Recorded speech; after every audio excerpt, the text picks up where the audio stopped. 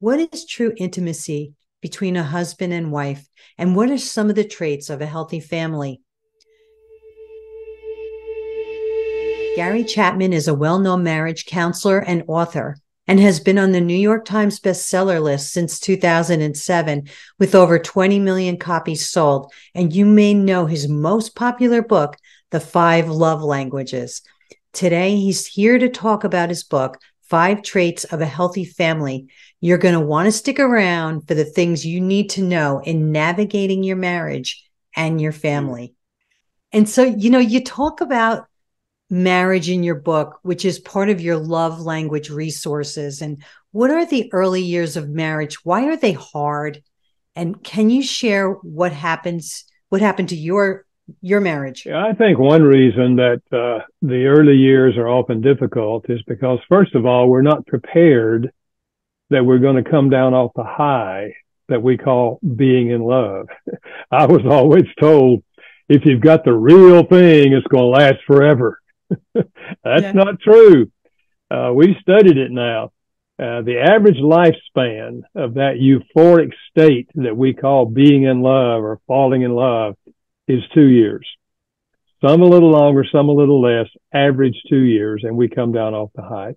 Mm-hmm. No one told me that. And so my wife and I dated 2 years before we got married. I came down pretty soon after the honeymoon. And we realized we disagreed on a lot of things. And we didn't do that when we were in love. I mean, when you're in love, whatever they want is fine, Absolutely. Don't we all know that? And so I think the problem is exactly what we discovered. We didn't know how to solve conflicts because we hadn't had any. And so we ended up arguing because in my mind, I knew I was right. Whatever the topic, I was right. She knew she was right. And I would try to convince her and she'd try to convince me. And then we ended up yelling at each other, And then not only did we lose the positive feelings, now I had negative feelings toward her. Wow. And I'm thinking, man, how could it be so fast that I come down and now we feel this? And I began to think I've made a mistake, and I kind of blamed God because I said, I prayed before I got married, don't let me marry her if she's not the right one. And you let me do it. I got upset with God, which is crazy, crazy. Yeah.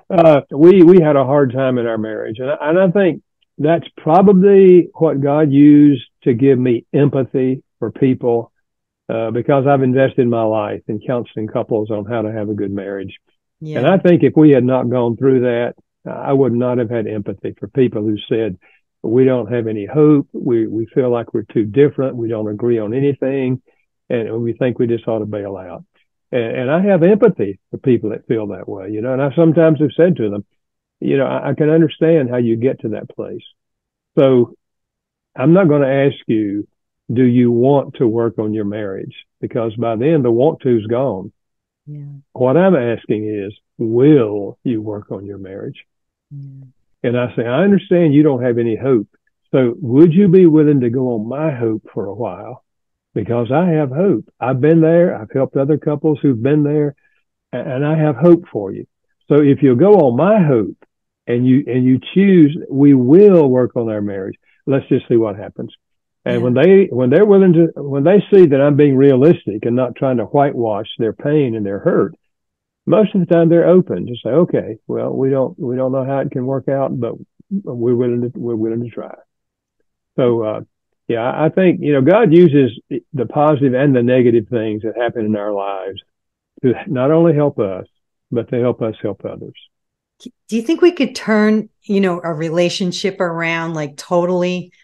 Because you may have like many, many years of people that are just not getting along, but they stay together anyway because they know there's something there, but they just can't figure out what. And what do you think? Can the relationship take a turn? I think it can, and I think you're right. I think there are couples that have had long-term marriages. They're not healthy marriages. They're more like roommates, living in the same house. They try to be civil. They may not argue because they just kind of given up, and they just let each one do what they want to do. And that's not a healthy marriage. But I think if that couple is willing to begin to look at things differently and discover new ideas. For example, the whole love language thing, that I've had many people say, Gary, that love language book saved our marriage. I mean, we were ready for divorce, and we read that book and realized how not only had we lost the negative feelings, but we just didn't even like each other anymore. Mm-hmm. And we realized that we each had a different love language. And so we took the quiz, and then we started, well, let's just try this, and we started speaking each other's language. And before long, we began to feel positive toward each other because we were receiving and giving love in the right love language. And when that happens, you have the emotional encouragement now. Yeah. Well, let's work on some of these other things that we've had problems with through the years, Yeah. And that's why I say to them, I said, this kind of love doesn't begin with a feeling. Falling in love begins with a feeling. This kind of love doesn't begin with a feeling. It begins with a choice. We're married, and we're going to choose to try to learn how to express love to the other person in a way that's meaningful to them. And as Christians, of course, we have God's help, because Romans chapter 5 and verse 5 says the love of God is poured in our hearts by the Holy Spirit. So we have outside help. And we can even be honest with God and say, Lord, I don't have any positive feelings toward him or toward her. I've lost all of that. But I know you love them. And I'm asking you to pour your love into my heart and let me be your agent for loving them, even though I don't feel love for them. Yeah. And so it begins with that feeling and that attitude, and then with the help of God, and you can love them in a meaningful way. And when that happens, then the emotions begin to return. So, yeah, I have hope for all couples if they're willing to do some things differently. That's the thing. And, sometimes I'm seeing a lot of women in their relationships that are just stubborn. Yeah. They don't want, the pride gets in the way. They don't want to give it up. They think they're right. They think he's wrong. That's so damaging, because you're not listening, like you're saying, and using maybe this love language book to just be able to try to turn things around. So what would you give like a newly married man? What kind of advice would you give him? First of all, read my other book called Things I Wish I'd Known Before We Got Married. Okay. Even if you're newly married, read it. It's 12 things I know now, had I known earlier, would have made my marriage much easier. So even in the early year of marriage, I'd say, a couple will work through that book, they'll be learning how to process things in a positive way, and will likely have a much, much, much better marriage. Why is listening such a big factor in marriage? I think because we can't read each other's mind. We don't know what they're feeling. We don't know what they're thinking unless they reveal that. And that's communication. It's revealing to each other what's going on in my mind, what I'm thinking and what I'm feeling. And we have to listen to each other, but not just listen empathetically. That is, try to put yourself in the shoes of the other person and look at the world through their eyes. And it doesn't mean you'll agree with them, but if you'll listen, you can come to understand what they're thinking and what they're feeling and why they're thinking that way and why they're feeling that way. And then you can honestly say, honey, I think I'm beginning to understand what you're thinking and what you're feeling. And I can see how that makes sense. Yeah. And now if both of you will listen, then you can say, okay, now how can we solve the problem? And you spend your energy finding a solution rather than trying to win the argument. Yeah. I've sometimes said this, Nancy, if you win an argument with your spouse, they lost. It's no fun to live with a loser. Yes. So why would you create a loser? We're on the same team. Yeah. Let's stop trying to win the battle. We're on the same team. Let's learn how to work together to accomplish good things in life. Yeah. And you keep bringing to my mind the assumptions that someone else has about someone else's thoughts. Yeah. It's such a big factor, right? And you're assuming the person thinking that way, but are they really thinking that? Are you asking them, or what do you think? But what is true intimacy between a husband and a wife? Why is it so important in a marriage? Well, I think that many people, especially men, when you say intimacy in a marriage, they're thinking about the sexual part of the marriage. It's far, far more than that. It includes that, to be sure, but it's intellectual intimacy. It's sharing our thoughts, our ideas with each other. And if we shoot each other's ideas down, we stop sharing them. But it's listening as we share ideas, intellectual intimacy, and then emotional intimacy. And that's where the love language comes in. Meeting that emotional need for love. Social intimacy. It means we do things together. And maybe it's something, maybe your wife likes the symphony and you don't even know what an oboe is, but because you're married, you say, well, honey, let me do something with you and let's just go to the symphony together. And maybe I can learn how to appreciate this, Yeah. So it's social intimacy, and it's spiritual intimacy. It's sharing our walk with God. And I don't mean preaching to each other. I don't mean saying, I read this morning in the Bible and you need to hear this. I don't mean that. I mean, what you're saying is, honey, I read this morning. It was really meaningful to me. I just want to share it with you. It's just sharing our journey with God together. Yeah. And then, yes, there is physical intimacy, but you're not likely to have physical intimacy if you don't have intimacy in these other areas, because life is a whole.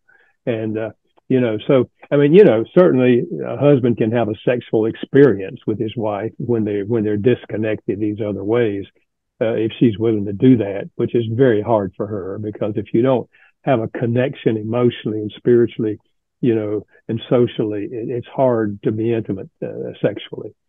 So it's all tied together. But in a healthy family, there will be an intimate relationship between the husband and the wife. In fact, I think it's kind of the starting place. It drives me to the next question of, why is it hard for couples to relate on a deeper emotional level? Why is it hard? I think because we are by nature self-centered. And there's a good part to that, because it means we get sleep, we get exercise, we eat food, we take care of ourselves. Mm-hmm. But when that becomes selfishness, and we come into the relationship in terms of what can I get out of it, and people who have this attitude, these are the people who will say eventually, you're not making me happy and I'm out of here. Mm-hmm. Because what they're saying is, I'm in this relationship for you to make me happy. Well, that's the opposite of the biblical pattern. The biblical pattern is love. Mm-hmm. And love is, I'm in this relationship to try to enrich your life. Mm-hmm. I want to help you become the person you believe God wants you to be. Mm-hmm. And we choose our attitude. We don't choose our emotions. Our emotions just happen based on circumstances. We choose our attitude. And when we have an attitude of love, every day we're saying, Lord, show me how I can enrich the life of my wife today or my husband today. Mm-hmm. And when you have that attitude, you'll find ways to express, love and help in them. And when that happens, it's an attitude of service. Love is an attitude of service. And I believe that's fundamental, not only in the marriage, but also teaching the children how to serve each other, how to serve mommy, how to serve daddy. As they get older, we're taking it outside the family. We're taking the children with us as we serve other people. It may be at the food kitchen. It may be something like raking leaves for a next door neighbor who's too old to rake leaves in the fall. But what we're communicating to our children in our family, we serve other people. Yeah. Let's face it, the deepest meaning in life is found in serving other people. Mm-hmm. Jesus said about himself, I did not come to be served. I came to serve and to give my life a ransom for others. We don't have to give our lives a ransom. He's already done that. But we follow his example. We have an attitude of service in the family and then taking it beyond the family. That's wonderful. And, I just have to ask you, what are the 5 traits that help create a healthy family? Well, I think a couple of them we've talked about. And one of them, as we just discussed, is an attitude of service. In a healthy family, there will be an attitude of service. And then there will be intimacy between the husband and the wife. Then the parents will teach and train the children. And those words, teach and train, one of them emphasizes words and the other emphasizes actions. And if we're going to teach our children how to grow up and be responsible people, we have to use both of those. For example, if we say, we have a rule in our house now that we do not throw the ball inside the house. We throw the ball in the backyard, but not in the house. And if you throw the ball inside the house, we'll have to put it in the trunk of the car for 2 days and you'll lose the privilege. And if you break something, we'll have to pay for it out of your allowance. Okay? Now the child knows what the guideline is. They also know what's going to happen if they break the rule. So if they throw the ball in the house, you say, honey, you remember the rule? And they start crying and say, yes. Well, you know what has to happen, right? Yes. So we have to put the ball in the trunk of the car. So let's do that. And I don't know what the vase costs. We'll have to find out, and we'll have to take it out of your allowance. But listen, I love you so much because usually you keep the rules. So you're teaching them with words and actions that there's some things we do, there's some things we don't do. And if they don't do those things, then they have to suffer the consequences. Yeah. So in a healthy family, that's what will be happening. We'll be using words and actions to teach and train our children. In a healthy family, the children will be obeying and then honoring their parents. And honor comes after they learn obedience. That is, they're recognizing you as the parent. You set the rules. You tell them the consequences. You walk them through all of that, and you love them in the middle of everything, whether they're disobeying or not disobeying. And they come to honor you and respect you. And we're preparing them for adulthood. You know, one of the things I talk to public school teachers, they say, Gary, we spend half our time just trying to keep order in the class so we can teach because the children don't respect the authority of the teacher. Well, if they don't learn to respect the authority of the parents, they won't take that to school. But if they respect parents and that they are the parent and they make the rules, they will tend to respect the teacher. And we set them up for success in life if we have a healthy family. And that's why I'm excited about this book. I think it's going to help people not only know what a healthy family looks like, but practical ideas on how to build a healthy family. And even if you came out of a dysfunctional family, you don't have to follow that pattern. You can have a healthy family. And I think this book's going to help a lot of people do that. Well, there's so much information in this book and you can see I've marked so many places in it. So I'm hoping that everyone will go and get this book. You can get Gary's book, 5 Traits of a Healthy Family, at Moody Publishers. And you can also go to his website. And what is that, Gary? 5lovelanguages.com. The number 5. 5lovelanguages.com. You can get a little purview on all of my books there. And of course, you can also order them on Amazon as well. Wonderful. And what would you like to leave my audience with today? I would just say, we are where we are. If you came out of a dysfunctional family, that's your history. We can't change our history, but we can change the future. And every single day we make a decision. Am I going to enrich the lives of the people that I live with, or am I going to be selfish? And that makes all the difference in the world. And the good news is, as I said earlier, we choose our attitudes. So I challenge you every day, Lord, help me today to have the attitude of Christ, that I want to enrich the lives not only of my family, but of anyone else that I encounter. May my life be a positive influence on them. Imagine what would happen if every Christian in the country had that attitude. Thanks for watching The Call, and don't forget to like and subscribe. So join me next time for another episode of The Call with Nancy Sabato. You'll be blessed. Are you listening to the call of God? Because God speaks to you every day. Are you listening to the call?